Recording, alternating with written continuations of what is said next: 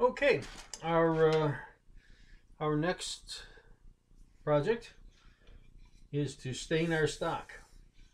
So get your favorite stain out. As I said, mine is homemade, but that doesn't make it better. It just makes it mine. It allows me to have something that's just a little bit different than what you'll find on a shelf. I think in this case I'd be better off if I wore some gloves. Put some gloves on just to keep from staining me, because the stain is pretty permanent. Wears off more than it washes off. And we'll go ahead and simply apply it. Now, many places will tell you, many instructions will tell you to take a damp cloth and damp the wood and let it dry, and that will raise the whiskers. And that's good advice. In this case, we're using a water-based stain, so I am applying water to the wood, and it will raise the whiskers, and they will be sanded off as soon as the stain dries and it raises the grain.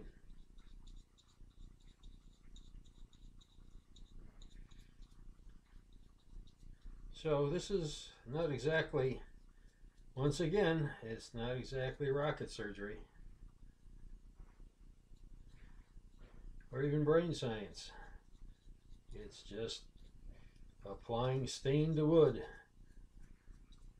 Now, different stains will give you different methods of application, and some they're going to tell you to use a rag or a sponge or whatever. In this case, water-based is probably the most basic type of stain you're going to find, and I'm simply applying it with a brush. No secrets here.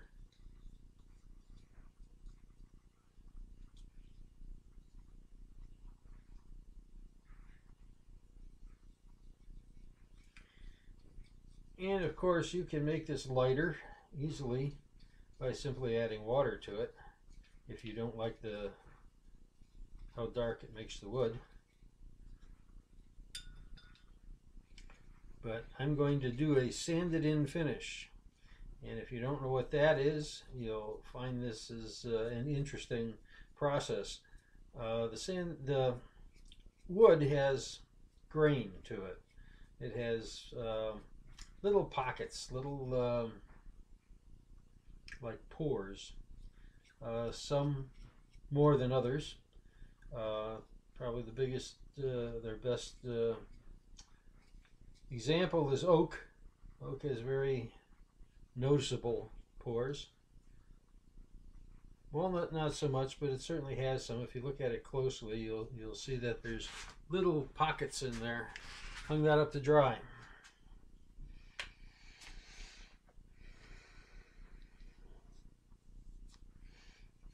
And now we'll do the same thing with the stock.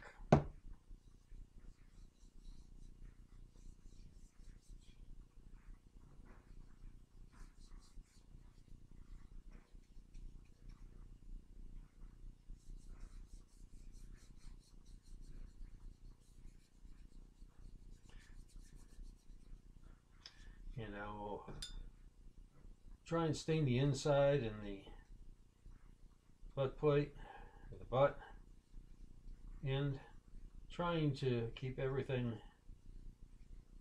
the same, so it doesn't look like part of it was forgotten.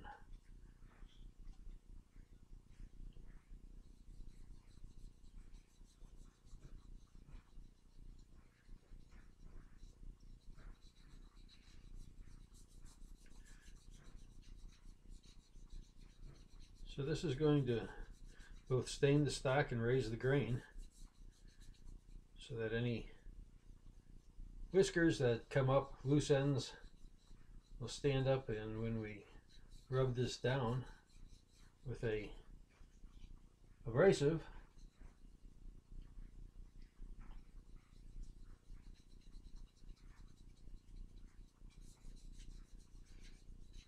It will cut off those whiskers.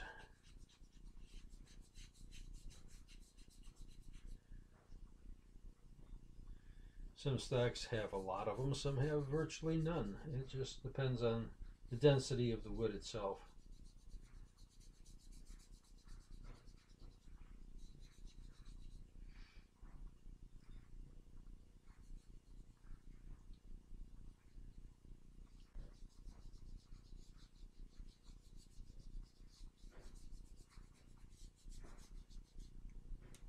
What do you think? Looks pretty good to me.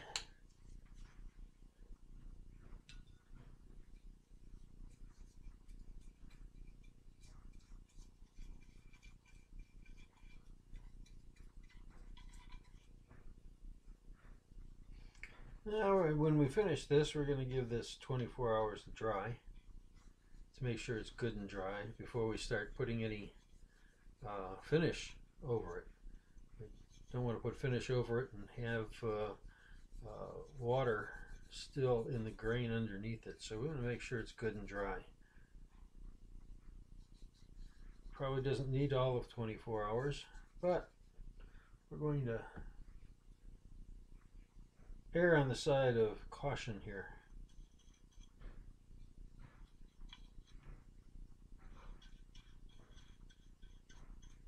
And as you see, I'm trying to cover everything. I'm trying to make sure that every part of this is uniform.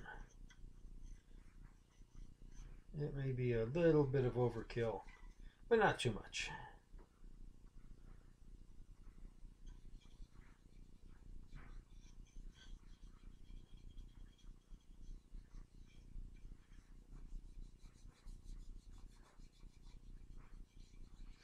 Try to make sure everything's been covered. Any place that ran is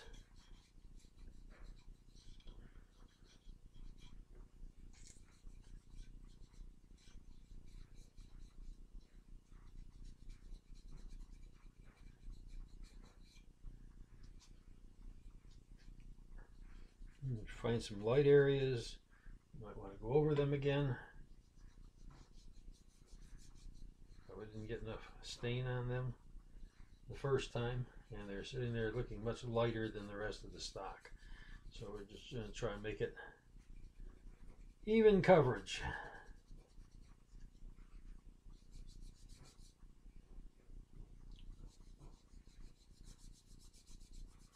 And if you end up doing a second coat on the whole thing, so what?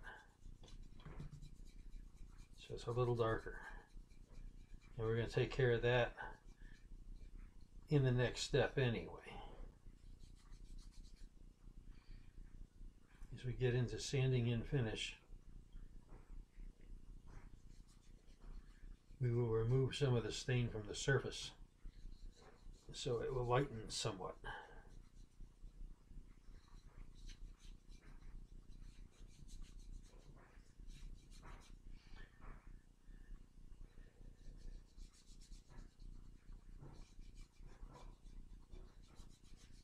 And it depends whether if you like your stocks dark or light.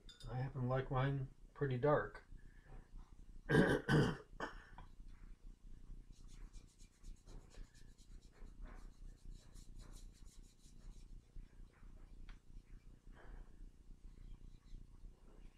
Okay, that looks pretty good.